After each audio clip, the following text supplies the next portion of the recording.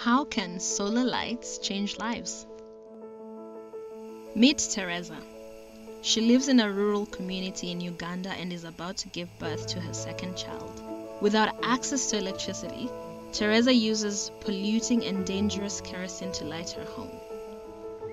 In Tereza's village, there's a new maternal and infant health project called Safe Births and Healthy Homes. Safe Births and Healthy Homes Solar electrifies community health clinics and donates solar lights to new moms and babies. Nurse Charity welcomes Tereza to the maternity ward at the local clinic. The delivery is a success.